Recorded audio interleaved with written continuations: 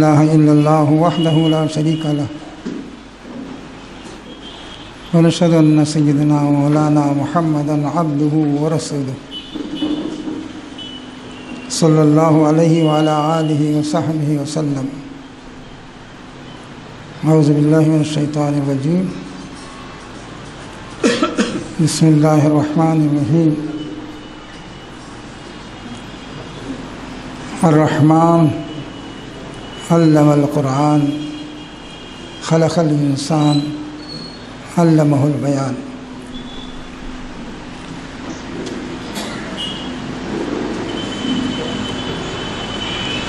Stage پر تشریف فرما معززین شہر، ذمہ داران جماعت، بزرگوں، دوستوں اور بھائیوں، محترم خواتین، ماؤں، بہنوں اور بیٹیوں،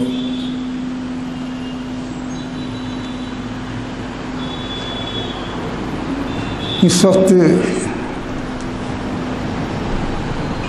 ایک مبارک سلسلہ تعلیم کا آغاز ہونے جا رہا ہے. ہم سب کی دعا ہے کہ یہ سلسلہ شروع ہو اور جاری رہے، اور اس سے شہر اورنگ آباد ہی کے نہیں، باہر کے رفقاء اور احباب بھی استفادہ کر سکیں.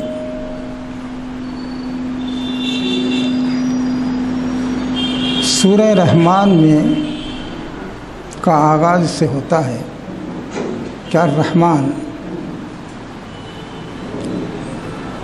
یعنی اللہ تعالیٰ کی ذات وہ ہے جو رحمان ہے.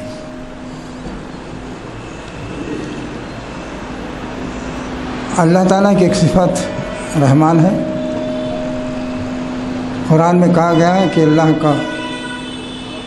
اللہ تعالیٰ کی ذات میں اللہ کے نام سے بھی پکارو یا رحمان پکارو. سارے نیک نام، اچھے نام، اچھی صفات والے نام سب اللہ ہی کے ہیں. قل ادعوا اللہ او ادعوا الرحمن ایما تدعوا فلہ الاسماء الحسنی.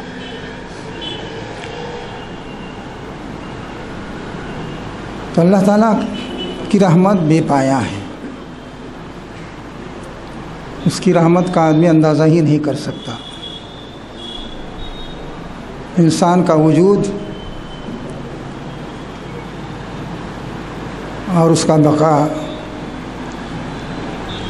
دنیا میں اس کا رہنا، سب کچھ اللہ کی رحمت کا نتیجہ ہے. انسان اللہ تعالیٰ کے احسانات میں ڈوبا ہوا ہے. آدمی اس کے احسانات کو شمار ہی نہیں کر سکتا. قرآن میں کہا گیا ہے کہ وَإِن تَعُدُّوا نِعْمَةَ اللَّهِ لَا تُحْصُوهَا. اللہ کی نعمتوں کو تم شمار کرنا چاہو تو شمار نہیں کر سکتے. إِنَّ الْإِنسَانَ لَظَلُومٌ كَفَّارٌ. لیکن انسان بڑا ظالم ہے اور بڑا ناشکرا ہے. اسے اللہ تعالیٰ کی نعمتوں کا احساس نہیں ہوتا. تو انسان کا وجود اللہ تعالیٰ کی رحمت ہی کا نتیجہ ہے. تو فرمایا اللہ وہ ہے جو رحمان ہے، جس کی رحمت کے زیر سایہ تمہیں وجود بھی ملتا ہے، تم باقی بھی رہتے ہو، ترقی بھی کرتے ہو. تو اس کی بے پایا رحمتیں ہیں. لیکن یہاں کہا کہ اس کی رحمت کا سب سے بڑا مظاہرہ یہ ہے کہ اس نے قرآن کی تمہیں تعلیم دی ہے. اللہ کی رحمت کا بڑا مظاہرہ یہ ہے کہ اللہ تعالیٰ نے اپنے انسانوں کی ہدایت کے لیے قرآن جیسی کتاب نازل کی ہے. یہ اس کی رحمت کا سب سے بڑا مظاہرہ ہے۔ تو فرمایا کہ اللہ وہ ہے جو رحمان ہے، جس نے تمہیں قرآن کی تعلیم دی ہے۔ قرآن کی تعلیم دراصل اللہ کی رحمت کا نتیجہ ہے۔ پھر اس کے بعد فرمایا خلق الانسان، اللہ نے انسان کو پیدا کیا۔ اس کا مطلب یہ ہے انسان کی پیدائش سے پہلے اللہ کی رحمت یہ ہوئی کہ اس کی ہدایت کا سامان ہو، اور یہ ہدایت کا سامان مختلف زمانوں میں ہوتا رہا، مختلف انبیاء آئے، مختلف کتابیں نازل ہوئیں، اور آخر میں قرآن نازل ہوا۔ اللہ تعالیٰ نے انسان کو پیدا کرنے کے بعد یوں ہی نہیں چھوڑ دیا، بلکہ اس کی رحمت اور اس کی ہدایت کا انتظام بھی کیا۔ آدم علیہ السلام اور حوا علیہ السلام سے کہا گیا کہ زمین پر چلے جاؤ تم، وَإِمَّا يَأْتِيَنَّكُم مِّنِّي هُدًى فَمَن تَبِعَ هُدَايَ فَلَا خَوْفٌ عَلَيْهِمْ وَلَا هُمْ يَحْزَنُونَ۔ تم جاؤ، میری ہدایت ملے گی، تمہیں رہنمائی ملے گی، کیسے زندگی گزارنی ہے یہ بتائیں گے ہم۔ جو اس پر عمل کرے گا اس کے لیے کوئی خوف اور اندیشہ نہیں ہے، اور اسے فکر مند ہونے کی کوئی ضرورت نہیں ہے۔ تو انسان کی پیدائش سے پہلے اللہ نے ہدایت کا انتظام کیا، اور یہاں بھی یہی بات کہی گئی ہے، اللہ نے قرآن کی تعلیم دی اور انسان کو پیدا کیا۔ ان دونوں میں یہی تعلق ہے کہ دراصل انسان کو پیدا کرنے سے پہلے اللہ نے ہدایت کا انتظام کیا تھا، اور اب قرآن مجید کی شکل میں وہ ہدایت نامہ تمہارے سامنے موجود ہے۔ اس کے بعد بتایا الذی خلق الانسان علمہ البیان، اللہ تعالیٰ نے انسان کو بولنے کی قوت دی ہے۔ دنیا کی مخلوقات میں کوئی بھی ایسی مخلوق نہیں ہے جو اپنا معافی ضمیر، اپنے خیالات دوسرے کے سامنے پیش کر سکے۔ ویسے تو آج کی سائنس یہ کہتی ہے درخت بھی بولتے ہیں، پودے بھی بولتے ہیں، پرندے بھی بولتے ہیں، جانور بھی بولتے ہیں، سبھی بولتے ہیں۔ قرآن کہتا ہے کہ ساری چیزیں، دنیا کی ساری چیزیں تسبیح کر رہی ہیں اللہ کی، لیکن جس طرح انسان اپنے خیالات بیان کر سکتا ہے، اس طرح دوسری مخلوقات بیان نہیں کر سکتی۔ اپنے خیالات کو کنوے کرنے کا سب سے بہترین کی قوت اللہ تعالیٰ نے انسان ہی کو دی ہے۔ اسی وجہ سے ہمارے پرانے بزرگ کہتے ہیں انسان اور حیوان میں فرق یہ ہے کہ انسان بھی کھاتا پیتا ہے، اس کی بھی ضروریات ہیں، ایک لحاظ سے وہ بھی حیوان ہی ہے، لیکن اس کا امتیاز یہ ہے کہ وہ حیوان ناطق ہے، بولنے والا حیوان ہے۔ تو قرآن نے کہا کہ اللہ نے انسان کو پیدا کیا، اسے بولنے کی طاقت دی، یہ اس کا بڑا احسان ہے۔ اسے ایسا نہیں کہ وہ اشارے کر رہا ہے، سمجھانے کی کوشش کر رہا ہے، اپنا معافی ضمیر ادا نہیں کر رہا ہے، ایسا نہیں ہے، بلکہ اپنے دل میں جو کچھ ہے وہ بیان کر سکتا ہے۔ جو خیالات بھی اس کے دل میں آئیں، اس کی جو بھی ضرورت ہو اسے بیان کر سکتا ہے۔ بچہ بولنے لگتا ہے تبھی بتا دیتا ہے کہ اس کی کیا ضروریات ہیں، کیا نہیں ہیں۔ تو فرمایا کہ اللہ تعالیٰ نے انسان کو پیدا کیا اور اسے بولنے کی طاقت دی۔ اس میں اس بات کی طرف بھی اشارہ ہے کہ اب بچہ بولے گا تو قرآن بولے گا۔ دیکھیے قرآن میں کوئی آیت بے جوڑ نہیں ہوتی۔ قرآن نے کہا اللہ وہ ہے جس نے انسان کو پیدا کیا، اور رحمان وہ ہے جس نے انسان کو پیدا کیا، اسے بولنے کی طاقت دی۔ تو اب بولے بچہ تو قرآن کی بات بولے، قرآن کی رہنمائی جو اسے ملی ہے اس کے مطابق زندگی گزارے، اس کی ہدایت کو عام کرے۔ تو بچہ جب بولنے لگے تو اسے قرآن ہی کی تعلیم سے ملنی چاہیے۔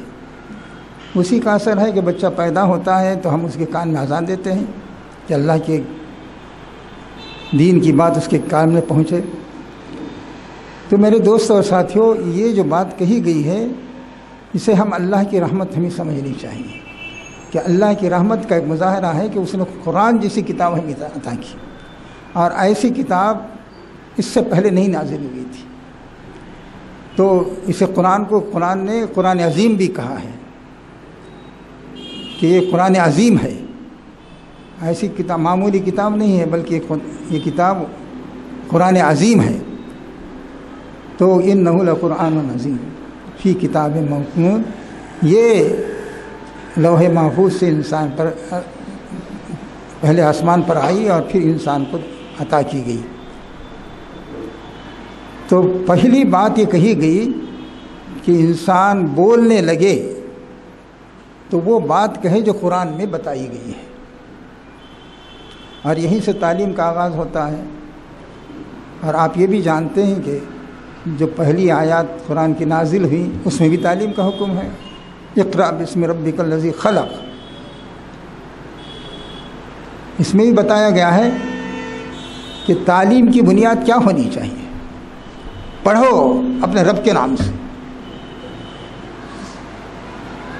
آج تعلیم میں یہ بات نہیں ہے کہ رب کے نام سے پڑھائی جاتی ہو، رب کا تصور ہی نہیں ہے۔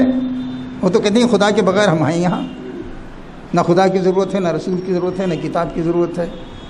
قرآن کہتا ہے پڑھو اپنے رب کے نام سے، یہ ہماری تعلیم کی بنیاد ہے۔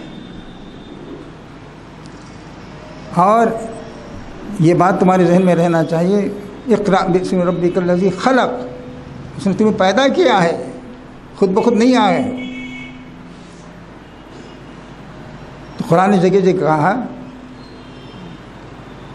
کہ تم خود پیدا ہوگے دنیا میں، ام خلقوا من غیر شیء ام هم الخالقون، بغیر کسی مادے کے یہ پیدا ہو گئے۔ مادہ کہتے ہیں، وہ مادہ کہاں سے آ گیا؟ یہ خود ہی خالق ہیں اپنے۔ تو قرآن کہتا ہے کہ یہ بات تمہاری سمجھ میں آنی چاہیے، پڑھو اپنے رب کے نام سے۔ پڑھائی کا آغاز اسی سے ہوتا ہے۔ نبی صلی اللہ علیہ وسلم سے کہا گیا کہ آپ پر جو کتاب نازل ہو رہی ہے اللہ کا نام لے کے پڑھیے اسے۔ اور یہ بھی لوگوں کو معلوم ہونا چاہیے کہ انسان جو اشرف المخلوقات ہے، اللہ تعالیٰ نے اسے ایک لوتھڑے سے پیدا کیا ہے۔ خلق الانسان من علق، اقرأ وربک الاکرم، بے جان لوتھڑا تھا، اس سے اتنی اچھی مخلوق اس نے پیدا کر دی۔ اور اس کے بعد کہا الذی علم بالقلم، دیکھیے ابھی قلم کا تصور ہی نہیں تھا، پہلی وحی دی جا رہی ہے۔ اور قرآن نے بتایا کہ اللہ کا احسان ہے کہ تمہارے ہاتھ میں قلم دیا ہے، اور قلم ہی سے دنیا میں انقلاب آیا ہے۔ قلم سے آدمی اپنے خیالات محفوظ کرتا ہے، دوسروں کے خیالات محفوظ کرتا ہے، کتابیں محفوظ کرتا ہے، تاریخ کو محفوظ کرتا ہے، دنیا کے تمام علوم محفوظ ہوتے ہیں۔ دنیا شاید اس تصور سے واقف نہیں تھی کہ اللہ تعالیٰ نے یہ احسان یہ کیا کہ آدمی کے ہاتھ میں قلم تھما دیا، اور قلم سارے علوم کے محفوظ کرنے کا سب سے بڑا ذریعہ ہے۔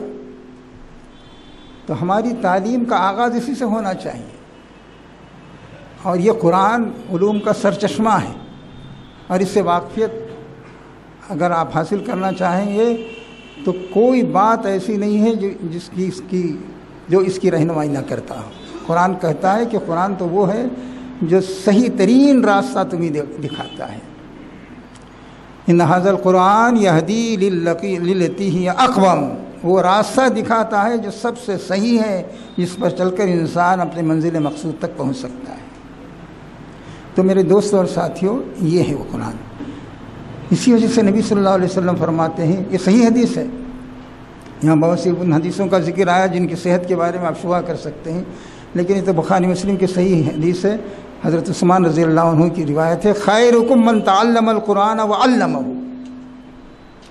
تمہیں بہترین انسان وہ ہے، تمہیں بہترین انسان وہ ہے جس نے قرآن سیکھا اور سکھایا۔ دیکھیے دونوں کام ہیں، آپ کی ذمہ داری ہے کہ قرآن سیکھیں اور سکھائیے۔ اگر آپ سیکھ رہے ہیں تب بھی بہتر انسان ہے، اور سکھا رہے ہیں تب بھی بہتر انسان ہے۔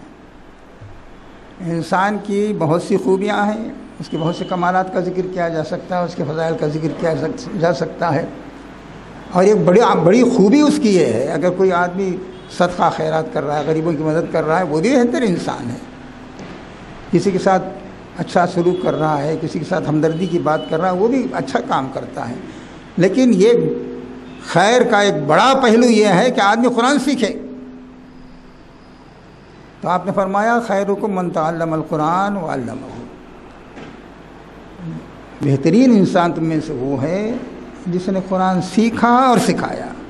دونوں باتیں ہیں اس میں، ایک بات تو یہ کہی گئی ہے سیکھو بھی سکھاؤ بھی، دوسری بات یہ کہی کہ کم سے کم سیکھو یا سکھاؤ۔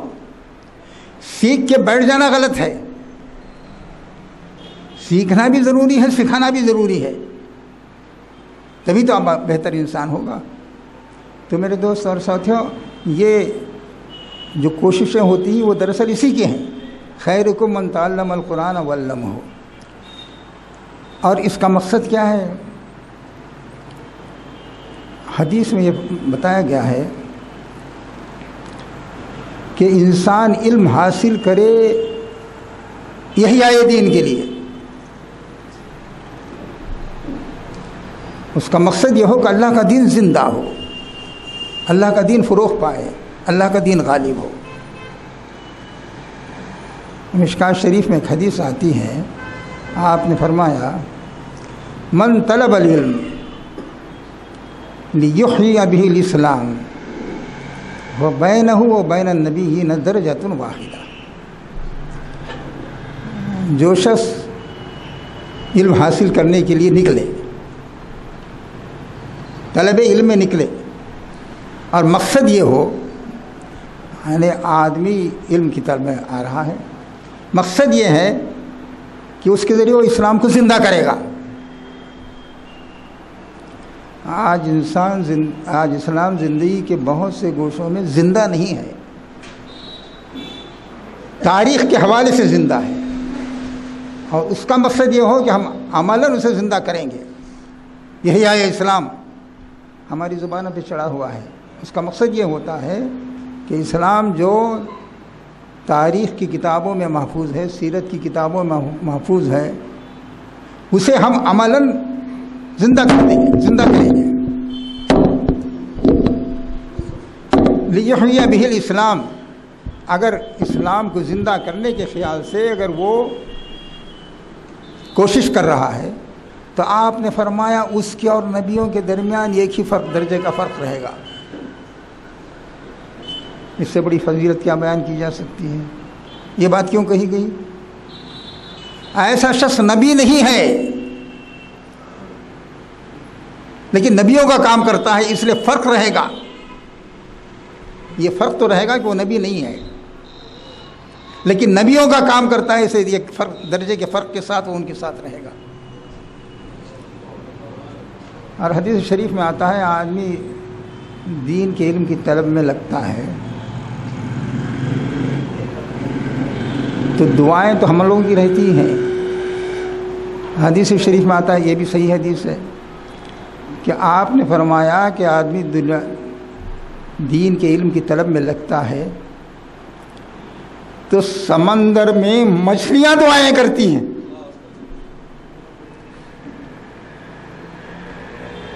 اور چونٹیاں اپنی بلوں میں دعائیں کرتی ہیں کہ اللہ اس راستے میں اللہ کا بندہ نکلا ہے، اس کا راستہ آسان کر دے۔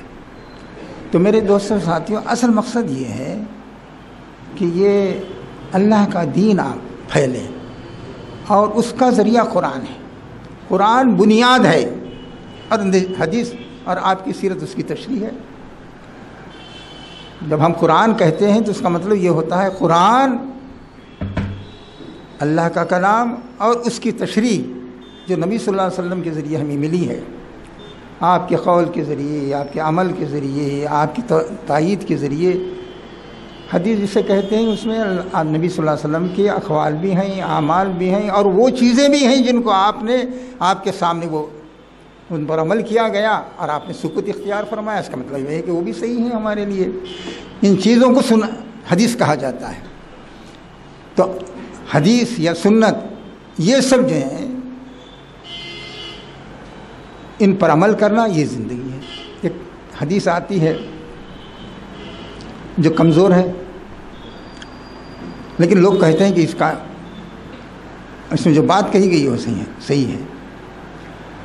آپ نے فرمایا من احیا سنتن قد امیتت بعدی فلہ اجر مئت شہید، کوئی سنت اگر میری ختم ہو گئی ہے تو جو اس سنت کو زندہ کرے گا اسے 100 شہیدوں کا ثواب ملے گا۔ فرض کی سنت یہ مٹ گئی ہے کہ ہم ویسا لباس نہیں استعمال کرتے، ہماری شکل و صورت ویسی نہیں ہے جیسے سنت کی ہے، اس کے لیے آدمی کوشش کرتا ہے کہ ایسی سنت لباس ہو، ایسی شکل و صورت ہماری ہو جائے، یہ بھی بہت بڑا ثواب کا کام ہے۔ لیکن اس سے بڑا ثواب کا کام یہ ہے کہ نبی صلی اللہ علیہ وسلم کی سنت یہ ہے کہ اللہ کے دین کے لیے کھڑے ہو جاؤ اور اس کے لیے جان دے دو، اپنی تمام توانائیاں صرف کرو۔ اللہ کے رسول کی سنت، اللہ کے رسول سے بہتر انسان دنیا میں کوئی پیدا نہیں ہوا، اگر کوئی شخص کہے گا تو اس کا ایمان چلا جائے گا۔ لیکن جتنی تکلیفیں آپ کو پہنچی شاید کسی دوسرے انسان کو نہ پہنچی ہوں گی، تو آپ نے یہ بتا دیا کہ ساری تکلیفیں برداشت کر کے انسان اللہ کے دین پر اسے جمنا چاہیے۔ آپ فرماتے ہیں لقد اوذیت فی اللہ ما اوذی احد، مجھے اتنی تکلیفیں دی گئی کہ کسی دوسرے کو نہیں دی گئی ہوں گی۔ کیا کیا نہیں کہا گیا، کس کس طرح کی تکلیفیں دی گئی، اور یہ بھی کہ آپ کی آنکھوں کے سامنے آپ کے ساتھیوں کو پریشان کیا جا رہا تھا، سخت عذاب دیا جا رہا تھا، یہ سب تکلیفیں آپ کو پہنچ رہی تھی۔ فرض کیجئے آپ سے کسی کو محبت ہے، اسے انگاروں پہ لٹایا جا رہا ہے، آپ دیکھ رہے ہیں۔ کوئی خاتون سمیہ ایمان لائی، نیزہ مار کے ختم کر دیا، دیکھ رہے ہیں آپ۔ تو آپ نے فرمایا ایسی ایسی تکلیفیں دی گئی مجھے کہ یہ سب منظر مجھے دیکھنے پڑے۔ تو آپ نے فرمایا ایسی تکلیف دنیا میں کسی کو نہیں ہوئی ہوگی۔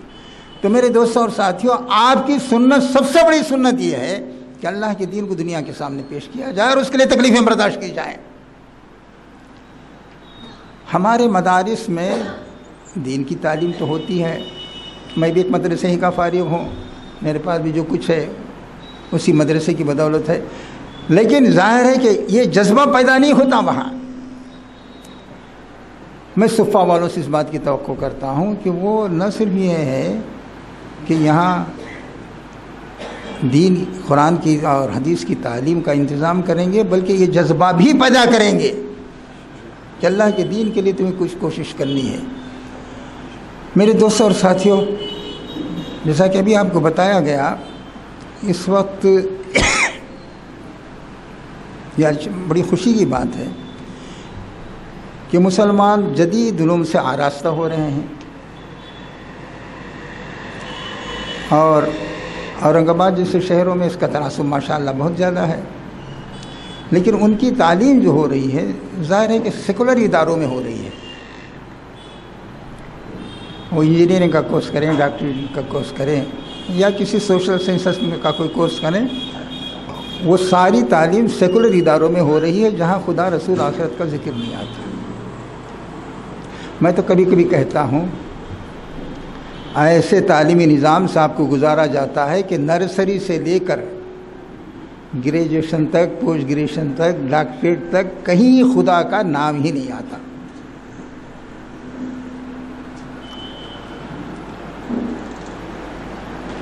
کرسچن اسکولس جو جن کے پیچھے پڑے رہتے ہیں، وہاں نرسری میں کیا تعلیم ہوتی ہے دیکھ لیجئے۔ انگلش میڈیم اسکول جس کے لیے ہم جان دیتے ہیں، وہاں نرسری میں کیا تعلیم ہوتی ہے دیکھیے۔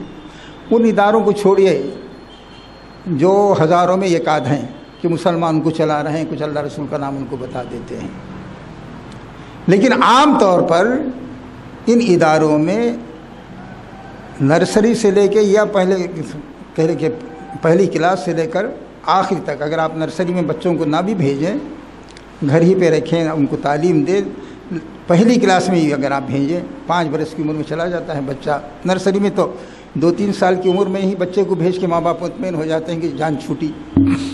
بچہ چلا گیا ہم بھی اطمینان سے رہیں گے، یعنی بچے سے وہ محبت نہیں ہے جو پہلے ہوتی تھی۔ تو بہرحال وہاں بھیج دیا انہوں نے، تو وہاں سے لے کر آخر تک کہیں خدا کا نام نہیں آتا، کہیں یہ نہیں معلوم ہوتا کہ خدا کے بغیر ہم زندہ نہیں رہ سکتے، یہ دنیا خدا کی بنائی ہوئی ہے۔ کہتے ہیں کہ صاحب یہ تو خود بخود کہتے ہیں کہ ایک بگ بین ہوا، ختم ہو، دنیا وجود میں آ گئی، ایک ہنگامہ ہوا دنیا کے اندر، یہ مادہ پھٹ گیا، زمین وجود میں آ گئی، انسان بھی وجود میں آ گیا۔ وہ تو لمبی کہانی ہے، میں کہہ رہا ہوں، اور آگے پڑھتے چلے جائیے۔ تو شاید میں ذرا موضوع سے ہٹ جاؤں گا، لیکن یہ ہے کہ کہیں خدا کا نام نہیں آتا۔ تو ایسے میں ضرورت اس بات کی ہے کہ وہ ہمارے نوجوانوں کو دین کا علم حاصل ملے۔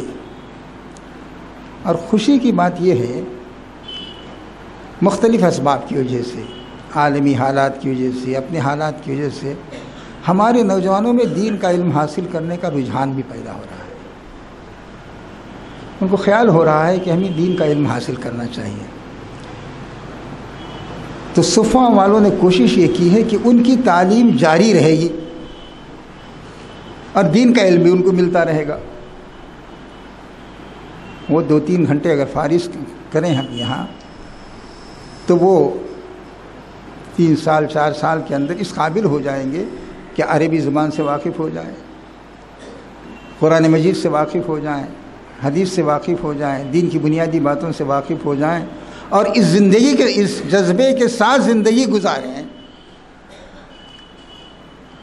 کہ ہم اللہ کے دین کو پر خود عمل کریں گے اور دنیا کو اس کی دعوت دیں گے۔ اگر ہمارے نوجوان نمونہ بن جائے اسلامی تعلیمات کا، تو میں کہتا ہوں کہ صرف آپ کے شہر کا نقشہ نہیں، دنیا کا نقشہ بدل جائے گا۔ دنیا کہے گی کہ ایسے نوجوان چاہیے ہمیں، ایسی سیرت و کردار کے لوگ چاہیے ہمیں۔ لیکن چونکہ ہم بھی ویسے ہی ہیں جیسے دنیا والے ہیں، تو لوگ کہتے ہیں تمہارے اور ہمارے درمیان کیا فرق ہے؟ تمہارے ہمارے درمیان کوئی فرق نہیں ہے۔ صاف کہتے ہیں کیا فرق ہے بھائی، تم بھی رشوت لیتے ہو ہم بھی رشوت لیتے ہیں، تم بھی دھوکہ دیتے ہو ہم بھی دھوکہ دیتے ہیں، تم بھی وہی تعلیم حاصل کرتے ہو ہم بھی وہی تعلیم حاصل کرتے ہیں۔ ہاں، جمعہ کو تم وہاں چلے جاتے ہو اور ہم کسی اور دن مندر میں چلے جاتے ہیں، اس کے علاوہ کوئی فرق ہمارے تمہارے درمیان نہیں ہے۔ یہ میں صرف بات نہیں کہہ رہا ہوں، عملاً کہتے ہیں جو سنجیدہ لوگ ہیں، تمہارے ہمارے درمیان کیا فرق ہے؟ کوئی بھی فرق نہیں ہے، نام کا فرق ہے۔ جو کیریکٹر ہمارا ہے وہی تمہارا بھی ہے۔ تو ایسے میں اگر کچھ نوجوان ثبوت دیں اس بات کا کہ نہیں، قرآن کے پڑھنے کے بعد ہماری زندگی بدل گئی۔ میں نے کل یہاں تقریر میں بھی کہا تھا، اسلام کے میں انقلاب اس لیے آیا، قرآن نے کہا کہ قرآن کے ماننے والے ایسے ہوتے ہیں، تو صحابہ کرام ویسے تھے، کسی نے نہیں کہا کہ ویسے نہیں ہی ہے۔ آج میں کہوں کہ قرآن کے ماننے والے ایسے ہوتے ہیں، تو کہیں گے مولانا صاحب وہ لوگ کہاں ہیں، دکھائیے ہمیں تو نظر نہیں آ رہے۔ آج اس پوزیشن میں آپ ہیں کہ اگر میں کہوں کہ قرآن کے ماننے کے بعد انسان میں یہ تبدیلی آ جاتی ہے، تو میں مثال نہیں دے سکتا کہ ہاں ایسی تبدیلی آ جاتی ہے، تو لوگ کیسے متوجہ ہوں گے آپ کی طرف؟ میں ڈھونڈ کے کہوں جیسا فلاں شہر میں ہیں، اورنگ آباد میں دیکھیے فلاں بزرگ ہیں، بمبئی میں فلاں صاحب ہیں، ناگپور میں فلاں صاحب ہیں، کانپور میں فلاں صاحب ہیں، تو کہے گے کہ یہ تو ہر مذہب کے ماننے والوں میں سے لوگ ہوتے ہیں۔ تو اگر ہمارے نوجوانوں کے اندر تبدیلی آ جائے اور ہمارے اندر بھی آئے، ایسے نہ ہو جیسے آج ہیں ہم، بلکہ اس طرح ہو جائیں جیسے قرآن چاہتا ہے، تو دنیا کا نقشہ بدلے گا۔ لوگ کہیں گے کہ ہمیں ایسے ہی انسان ہی چاہیے، اس کی سیرت و کردار کے، اور یہ بھی ہوگا، لوگ کہیں گے کہ کاش ان کے ہاتھ میں اقتدار ہوتا، آؤ تم وہ حکومت سنبھالو۔ تو میرے دوستوں اور ساتھیوں، جو اقدام اس وقت کیا گیا ہے، میں سمجھتا ہوں کہ بہت ہی مبارک قدم ہے۔ میری تو دعائیں ہیں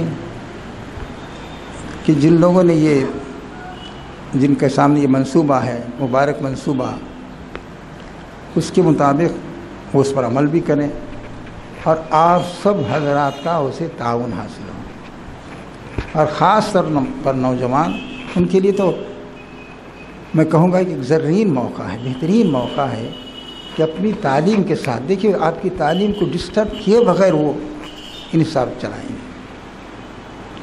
ایسا نہیں کہ بھئی آپ کہیں گے کہ صاحب اس میں ہم نے 3 سال لگا دیا، اب تعلیم میں گیپ ہو گیا، سروس میں گیپ ہو گیا، ہمیں کام نہیں مل رہا ہے۔ یہ سب سمجھداری کا انہوں نے ثبوت دیا ہے۔ زیادہ گیپ ہونے کے بعد طالب علم کے لیے بھی مسئلہ رہتا ہے، سروس والے کے لیے بھی مسئلہ رہتا ہے۔ تو ان سب چیزوں کی رعایت کرتے ہوئے انہوں نے کہا کہ تم اپنا کام کرو، ہمیں صرف 2-3 گھنٹے دو، دیکھو تمہاری دنیا بدلتی ہے یا نہیں، قرآن کا علم تمہیں حاصل ہوتا ہے یا نہیں، حدیث کا علم حاصل ہوتا ہے یا نہیں، اور قرآن اور حدیث تم سے کیا چاہتے ہیں اس کی وضاحت ہوتی ہے یا نہیں۔ اور یہ بھی کوشش کریں، اور سبھی لوگ مل کے کوشش کریں کہ ان کی زندگی کے اندر، نوجوانوں کی زندگی میں تبدیلی بھی آئے۔ انہوں نے جیسے کہا نوجوان ہی نہیں، جن لوگوں کو بھی اس کا موقع ملے، آدمی تو مرتے دم تک سیکھتا ہے اور مختلف پہلوں سے سیکھتا ہے، تو وہ آدمی اسے جو ہے، جو بڑے لوگ ہیں جن کو اس کا موقع نہیں ملا، وہ بھی اس سے فائدہ اٹھا سکتے ہیں۔ اللہ تعالیٰ سے دعا ہے کہ یہ جو مبارک کچھ شروع کی گئی ہے، اور اس کا نام جامعۃ الصفا بھی رکھا گیا ہے، اور یہ اس بات کی دلیل ہے کہ صفا کے ذریعے، جس طرح صفا کے ذریعے جو لوگ تیار ہوئے، وہ محدث بھی تھے، مفسر بھی تھے، مجاہد بھی تھے، قاضی بھی تھے، ہر طرح کے انسان تیار ہوئے، سپہ سالار بھی تھے، کمانڈر بھی تھے، ہر طرح کے انسان تیار ہوئے۔ تو ایسا ہی یہ صفا بھی ہو کہ اس میں ہر طرح کی صلاحیت کے لوگ آئیں اور ابھریں، اور اللہ تعالیٰ ان کی مدد فرمائے اور آپ حضرات کا تعاون ان سے حاصل ہو۔ انہی چند باتوں پر میں اپنی گفتگو ختم کرتا ہوں، اور شکر گزار ہوں ذمہ داروں کا کہ انہوں نے آپ سے ملاقات کا یہ موقع عنایت فرمایا۔ وآخر دعوانا الحمدللہ رب العالمین۔